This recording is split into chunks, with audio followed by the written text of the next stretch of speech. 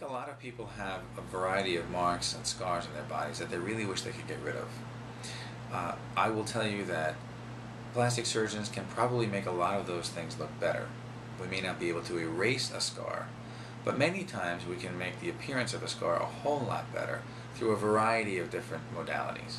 On the screen right now, you should be able to see a picture of a man who came to me in his 40s about a scar on his lower chin that he clearly was unhappy about it. He said it was making him crazy for the last 20 years. He finally got up the nerve to come in to a plastic surgeon to see if anything could be done about it. So when I examined him, it was very interesting because the photograph you're looking at doesn't quite do his problem justice.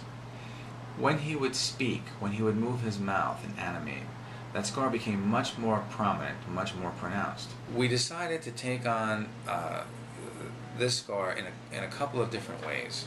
The first thing we did was try and excise the original scar. That means I did a small operation with local anesthetic, and I didn't just put it back together again the way it was.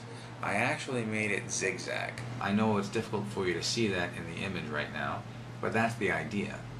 You see, by making the scar zigzag back and forth across his chin, your eye doesn't quite pick up on the scar as easily as it does a straight line that goes against the grain.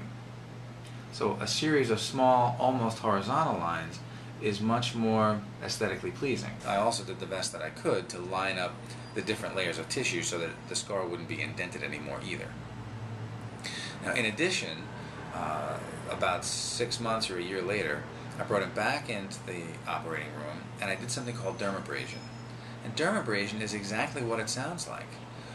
We actually take a small filing wheel and we abrade the skin. That is, we file down the scar along the chin or along the skull, wherever it might be, and when that heals, there's a much more uniform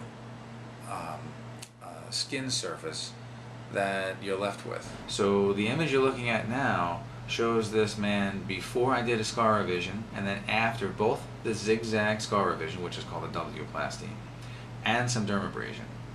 And I think in his case, he came out pretty well. I know that there are many, many patients out there in the world who have marks that they are unhappy with and they wish they could get rid of.